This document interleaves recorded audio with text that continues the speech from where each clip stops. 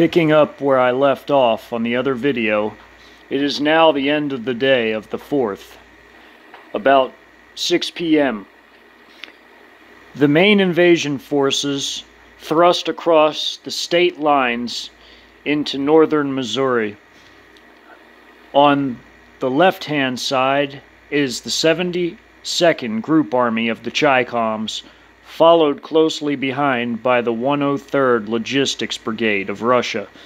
In the center is the 81st Group Army of the Chi-Coms, followed closely by the 34th Guards Artillery Division of the Russians and the 38th Guards Motorized Rifle Brigade.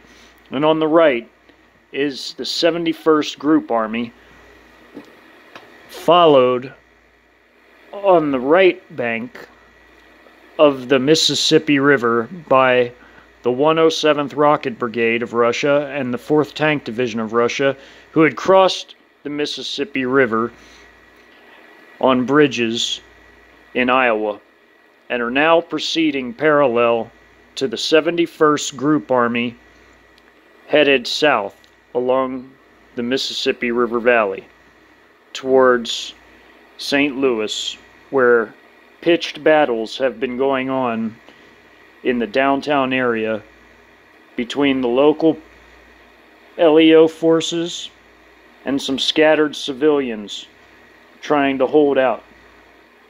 A civilian militia regiment was mustered in the areas surrounding St. Louis in neighboring counties,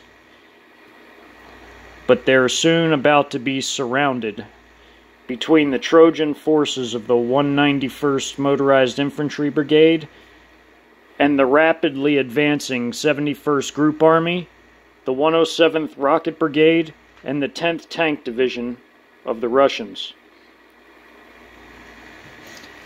It is now late night on the 4th. The 72nd Group Army and the 103rd Logistics Brigade of the Russians has made it to the outer suburbs of Kansas City, Kansas. The 1st Infantry Division, coming in having freshly battled its way through Pasdaran Iranian Trojan horse elements, has made it in to the Kansas City, Kansas side of Kansas City. The real battles are only about to begin, as the 40th Group Army, 119th Motor Infantry Brigade has already been engaging the civilian and LEO militias and the 70th Troop Command. While further south, there's still heavy fighting between Missouri National Guard and civilian and LEO formations, and the Snow Leopard Spec Ops and 118th Light Mechanized Infantry Brigade of the Chi-Com Trojan